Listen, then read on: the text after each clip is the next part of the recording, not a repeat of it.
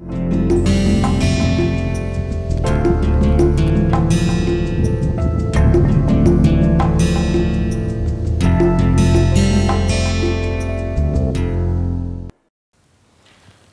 welcome again to this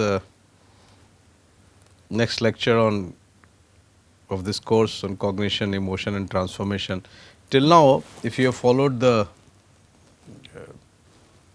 talks, you would have noticed that we were talking about placing the self in the society and how the biological influences and the neurophysiological influences affect behavior, how the brain works at both unconscious and conscious level, and how the cognition and emotion interplay to create behavior which is the ultimate reflection of the thought process, how the concepts of normalcy and abnormalcy have evolved over time, and how the societal rules and societal upbringing, including the mythology, religion and everything that goes into the head, makes an experiential world out of which the conscious mind has to create a meaning and a sort of story to keep you pushing.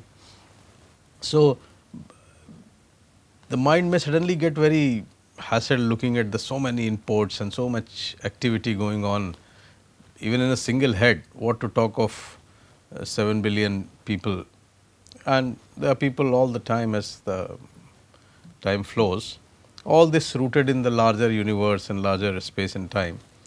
And we ended up with a prototype,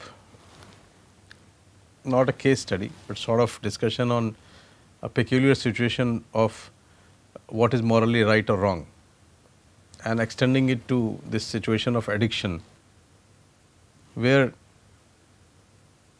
the actual cause is still ambiguous and the expectations are also ambiguous, in the sense that when you talk of addiction, and I am just recapitulating from the last lecture, that people are expected to transform, people are expected to change, and that brings in the question that they have a control over the change.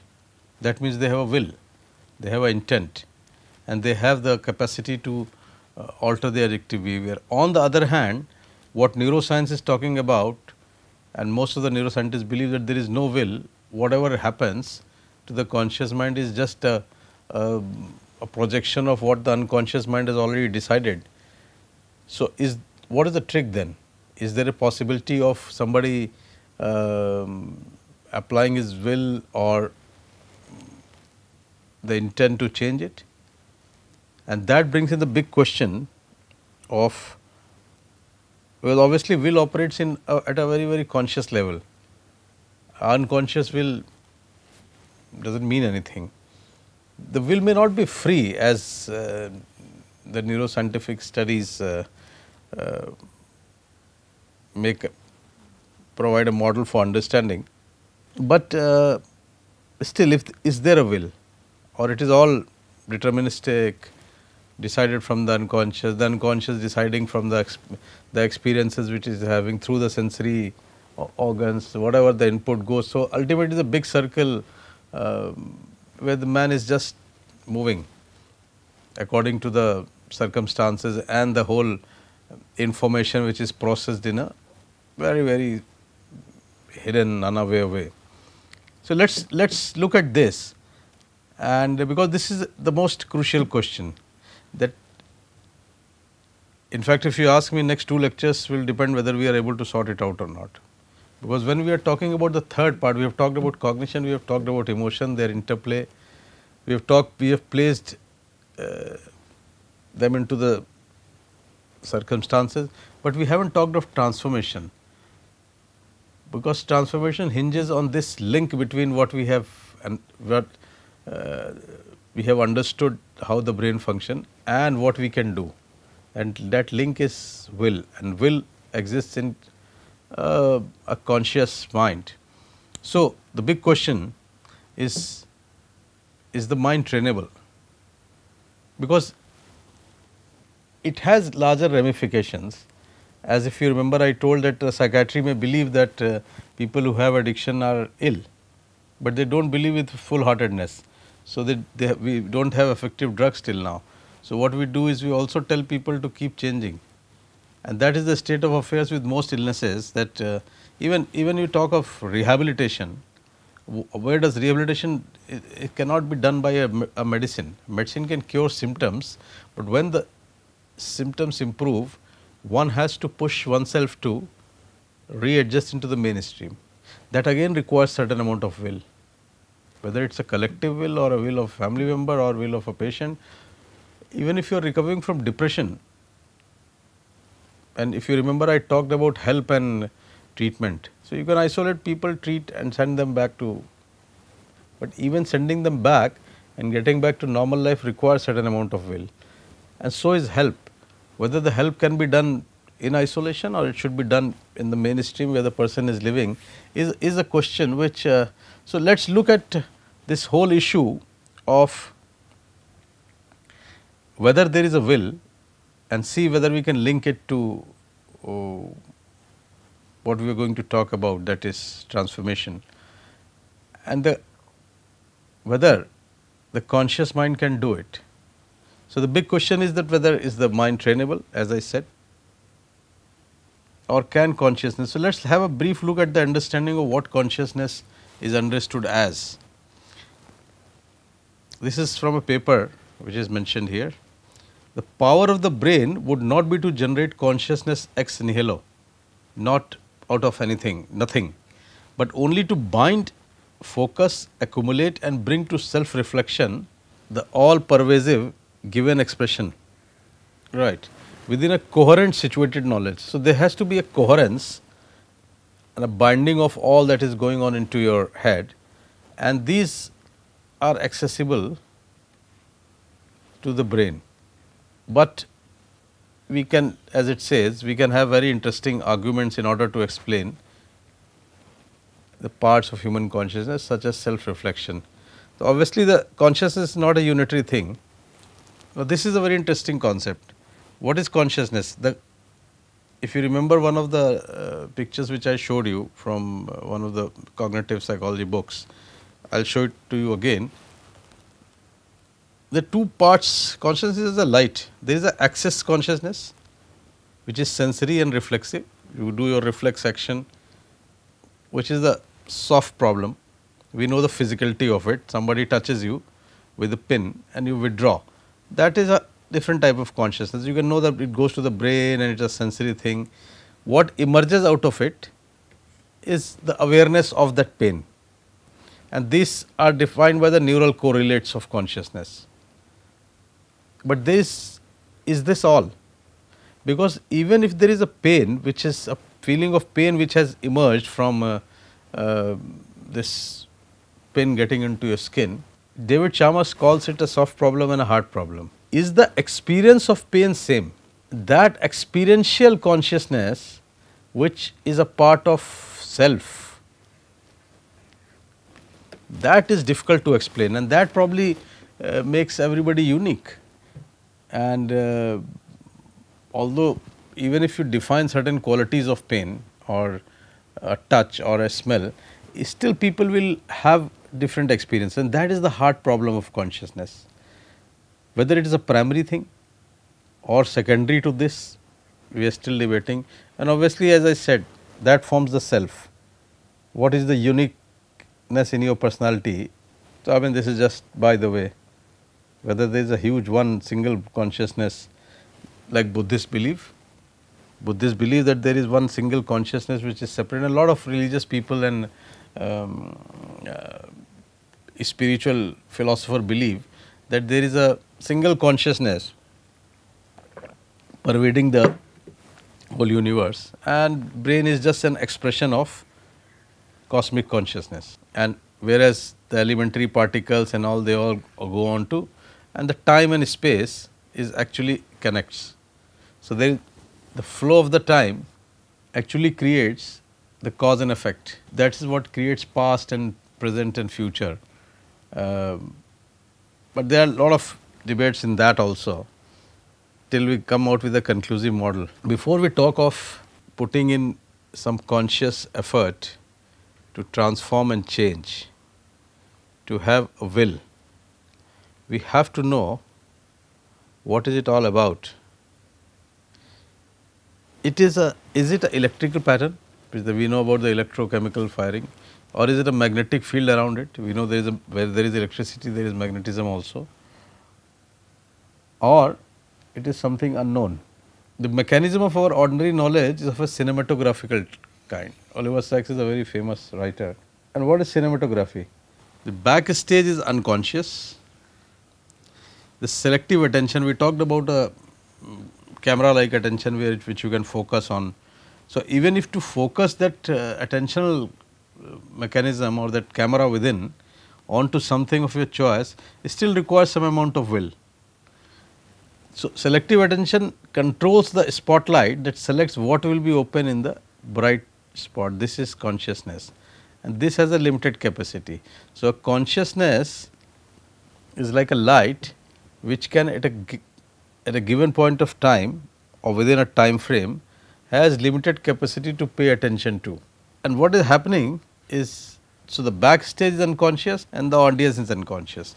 What you know is the limited capacity through the attentional mechanism of conscious mind, which obviously has to give meaning to whatever is coming, as we talked in one of the previous lectures. And whole concept of awareness and choosing, because it has a limited capacity. So, if you go back to one of the initial lecture where it says that the human mind actually cannot multitask, and this is the reason why it cannot multitask, because of the limited capacity of this attentional mechanism. So, you may be actually doing many things here and here, but at a given instance it will be this. Where is it coming from? Whether it is coming from this or a decision is something which is still not clear, or maybe it is clear, we do not know the mechanisms for it, the reductionist mechanism. This picture you have seen. So, this is a conscious bright spot on the stage. Intentions, equate it to will, whether it is free or not. When I am saying it is free or not, it means that possibly the unconscious mechanisms create it. It is a creation of the unconscious again. So, if it is a creation of unconscious, it is still not free. Perceptual, all that goes through the senses. Expectations is actually what your story has made, and self is also a story which your mind tells. So, all this goes in, all this is interpreted here, a composite picture is made, thrown to this within that 200 to 500 milliseconds of rather snapshot, and then there is a behavior. So, this is like a theatre model, again the same thing to explain. There is an unconscious executive function, there is a workspace, and there is an unconscious visual spatial things happening, memory, verbal, phonological consciousness, visual spatial. So, when you are actually speaking, or try this small experiment, and you have to put your intent into that. If you speak any word, there are two things happening in the brain. Say I say pen. Now, when I am saying pen, there is one process which was going on at the phonological level. Two, again start from the beginning. Why did I choose pen? Because this was my immediate contact.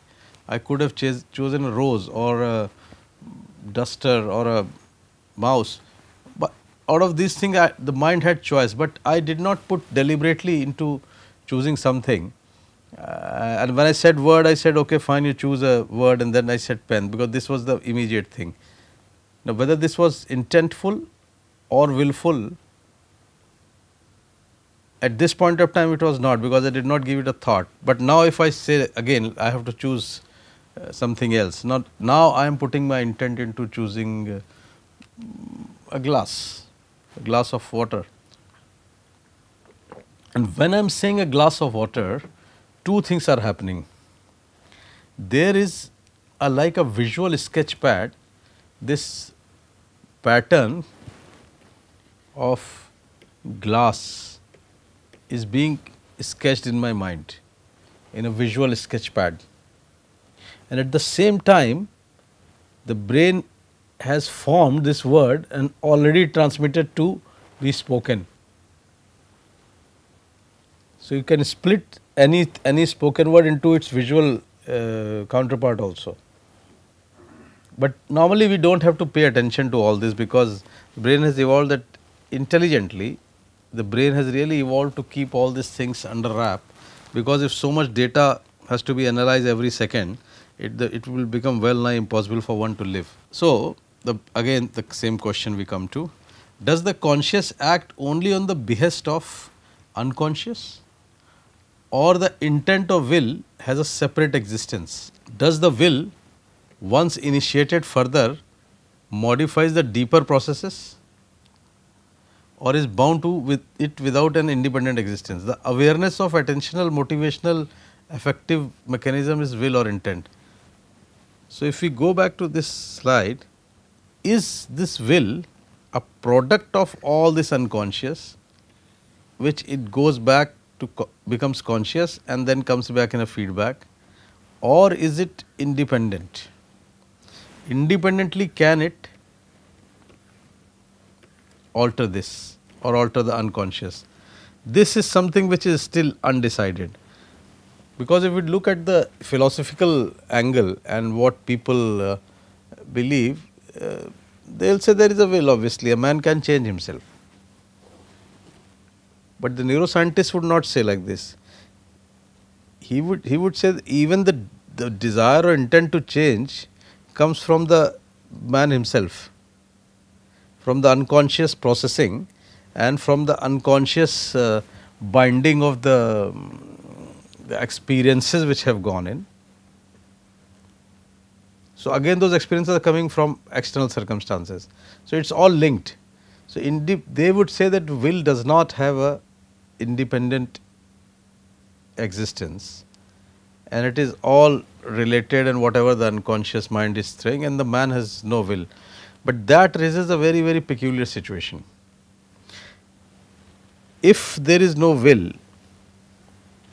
and if people have no control over what they are doing consciously, or if their intent also is arising like an involuntary wave from within.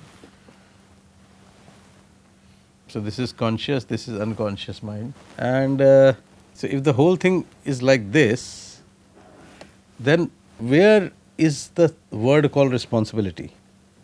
Because then obviously the justice system will fail, and it will fail simply because then everybody will say that neuroscience has proven that I do not have an independent will, I do not have an intent, and I can think only what my unconscious mind is throwing at me, and so so be it. So, whom will you punish? And then everything will crumble, because why are we teaching the kids what we are teaching? Are we then anybody can question that what you are teaching the kids in the school in a given system is not the ultimate truth. Then there may be an alternative by which you can condition their mind, so that if you take different kids in different environment, which is a fact also, and they grow up, they will have a different value system, their right and wrong will be different from somebody else's, and they would have no will over what they want to do or what they want to transform, and then whatever they do will be ultimately blamed onto the culture, and culture obviously cannot be punished. So, where is the fault of the human being? Although there are some universals which biology has brought, till the human beings share this common genetic pool and common genetic unfolding of mind and brain, till that time obviously there will be common right and wrong, not in the sense of morality, but what is beneficial for survival. But beyond that, it is all hazy then. Something what is a crime somewhere may not be a crime somewhere else, depending that we haven't been taught, or your mind has not been conditioned. All education is after all making layers of knowledge, which are ultimately layers of conditioning. So, who is going to answer this question? So, however imaging and other neuroscientific explorations bring out, this debate still has not ended. Like the debate of artificial intelligence and the risk an intelligent machine was posed to existing Homo sapiens. So, let us examine this. Let us leave this debate for the time being and assume that to transform we need a certain intent and a certain will. This you would understand if we are able to see these two slides. What is the difference between change and transformation? If you understand this, then probably we will be able to answer this question of whether conscious will, intent is involved, whether there is a, or it is just all in the hand of a cyclical unconscious where there is no responsibility. Because obviously when you decide to do something, you have to own a responsibility and you have to have accountability about it. Whereas if it is all a deterministic system where the unconscious mind is deciding and is a conscious will or intent is a emergent product of the unconscious, then obviously there is no accountability. Our justice system, education crashes. So, we do not agree this, but we do not agree the other either. So, where is the gap? The gap is probably in between understanding the difference between what is change and what is transformation. Change normally is sort of involuntary. It is largely pressured by this external thing. External circumstances change, all the time we are changing. Our mind is changing, our neurons are changing, environment is changing. There is so much change going on. No two movements are same, no two people are same, no the same person in two movements is not the same. So, that, but you do not put your real brain to it and you do not want to control every change which is happening and we just flow in life. This is sort of involuntary and by the external pressures. Now, it is largely transient because as I said the change is so fast and so much that it can by the time I talk to you, the next sentence some change would have happened in the air, in me, in something. So, it is like flipping in and out. So, there is a change, you may feel, you may not feel, you keep moving on and it is largely a process of adjustment. Adjustment again if you remember we talked of the assimilation and accommodation in the theory of Piaget. So, adjustment is something which we need to do with change. But then what is transformation? Transformation is not really change, it is a change, but it is not that transient flipping in and out. Change seems to be superficial dependent on the external thing, it can come up, go down and same things may be cycling again, but transformation is more deep and enduring. It requires a certain amount of assertion of will. That means you have to decide goals and needs from within. Transformation has to come from within. It may get triggered by external circumstances, but it has to be from within and it requires a considerable amount of training of mind. You remember I showed you the in the first lecture picture of few people.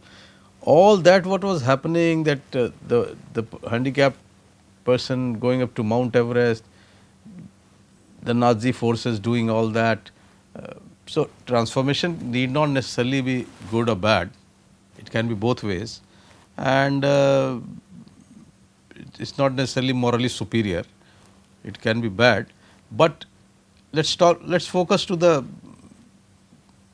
one which is beneficial to most people. Process may be the same. After all, a terrorist also trains in some mountains, dry mountains of Afghanistan, leaving all the comfort of their life. They could survive in small bread and butter, but they would go and do and create all that mischief. So, the end product of anything may be detrimental, destructive, but the process may be the same.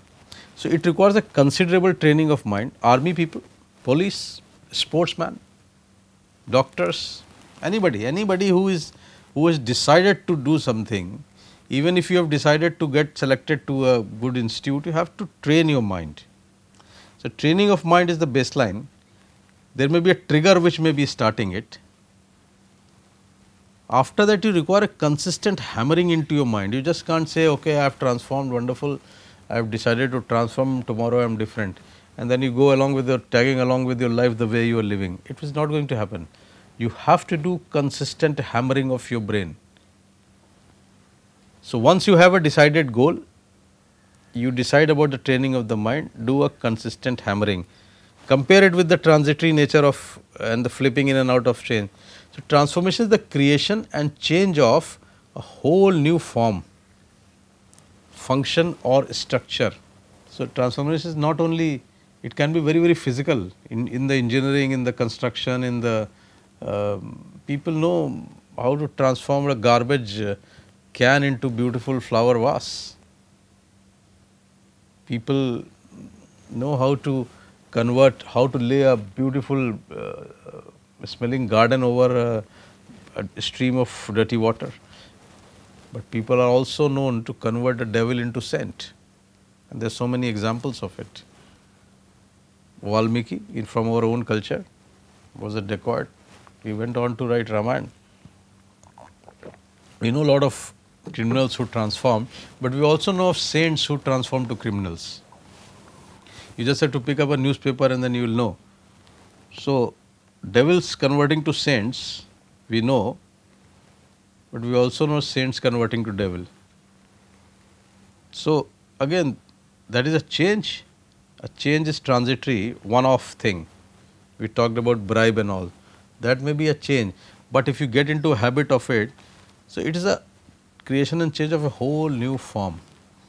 So, all transformation is change, but not all change is transformation, because change, as I said, change are more transitory episodes of change, of something different, largely driven by external pressures, and you keep changing and you largely involuntary, unconscious, whereas transformation can be a change which is more sustained, requires a continuous hammering, training of mind, and over and above you require an intent to do it. I will end at this, and we will continue this in the next lecture, looking into this difference of change and transformation. Thanks.